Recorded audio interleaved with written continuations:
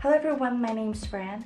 I have been struggling with mental health issues ever since I was a teenager, and I've been working through these issues with a psychotherapist for about 4 years now.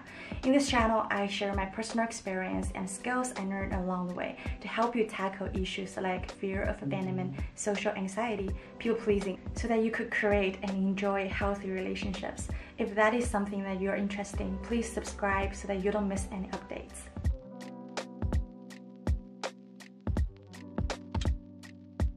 Today I want to talk about the common patterns and behaviors that the anxiously attached, or you can call it anxious, preoccupied people display in love. Every relationship later on in life models the original ones we have with our caregivers, with our parents. I found this incredibly important during my own healing journey, that it's very important you know why you behave this way. Once you understand that, you have the choice to unstuck. You have the power to make changes happen and create meaningful relationships, no matter how much of a rocky start you think you got. The first and biggest pattern is that you have this strong fear of abandonment, and that is what I devote a lot of energy in this channel to talk about. People who are insecurely attached, we often have this irrational, like next level fear that someone's gonna abandon us. It doesn't matter if you just meet this person.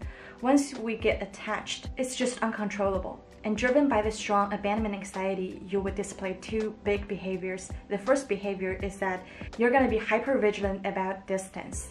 Like you constantly monitor the frequency, the duration, the intimacy level of the connection that you got.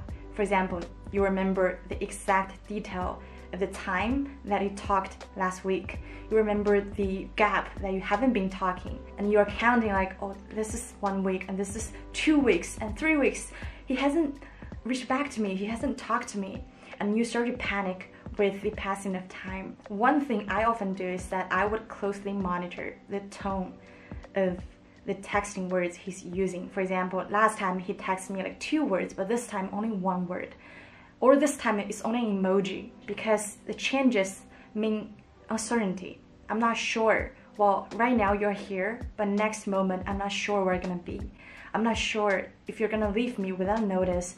I'm not sure that if you're ever gonna come back, which models the exact behavior that we display as the anxious preoccupied type when we're children. And second big behavior is that we would have this uncontrollable yearning and urgency to be close to that person. I think this is something that we all get it.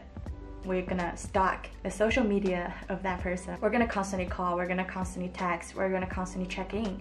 Well, to see if they're there and if they're still attracted to us, if they're still gonna be there for us, in order to get a reassurance about the distance and the level of connection that we got. And even if some people are too proud to do that, like I wouldn't call and wouldn't text, but secretly I would be obsessing in a mind level about this person, like what they're doing. Just uncontrollable. It's kind of compulsive. The second pattern is love addiction, or you can call it limerence. That just generally means the infatuation that you have with another partner. And the two biggest behavior attached to this pattern is that you constantly fantasize about unconditional love, attention, and care from this person. This is a really big one I have talked about constantly in my channel, because people who have this core wound, we never got our needs met when we were children. So in order to survive, we found a way that is about mind obsessing. Like we couldn't actually get it, but to survive, to keep us alive, we fantasize about it so that we could get the pleasure, get the euphoria feeling from getting our needs met. I just have so much to say on this topic. I have made a couple of videos on fantasizing too much. I'm gonna put it up here and you can check it out later. But in brief, you fantasize about this person like 24/7, unstoppably on your mind, to a level that you just completely forget about the world, because all you can think about is to stay in connection on your mind level with this person. This could be like you fantasize about those random encounters in the supermarket, on the street. You fantasize about getting introduced by them to their parents and friends. You fantasize about them, telling you and looking you in the eye that you're the love of their life. It's just so happy to a level that you might go hyper excited every day just because of his fantasies.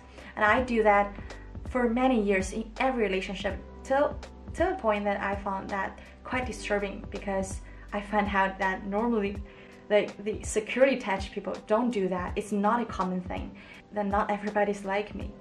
And it just makes me feel isolated and ashamed, because I seem to be all over the place just about this one person. And second behavior is that because of this fantasizing thing, your focus of your life just completely shifts. Your work is not that important anymore.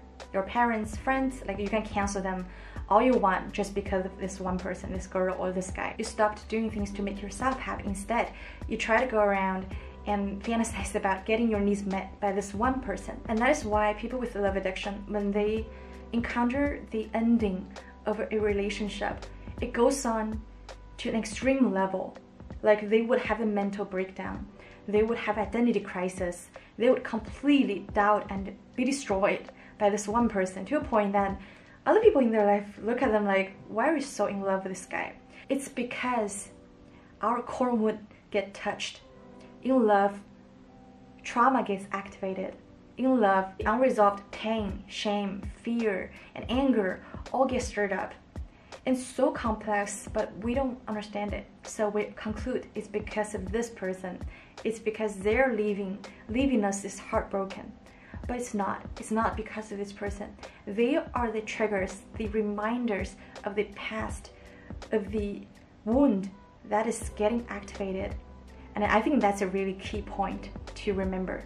And the third big pattern is this over-dependence.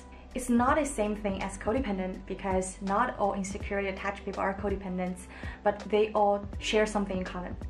The first one, you put your partners on a pedestal. It's like they become this powerful force that if they negate you, if they reject you, if they criticize or shame you, you don't deserve to live or exist anymore.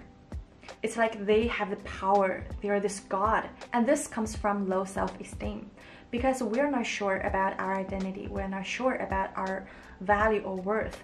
We completely give it to this person that we're insecurely attached to right now. Another interesting thing I would think about is whenever I get so triggered of this one person, I would think, well, what does this relationship, this fear remind me of?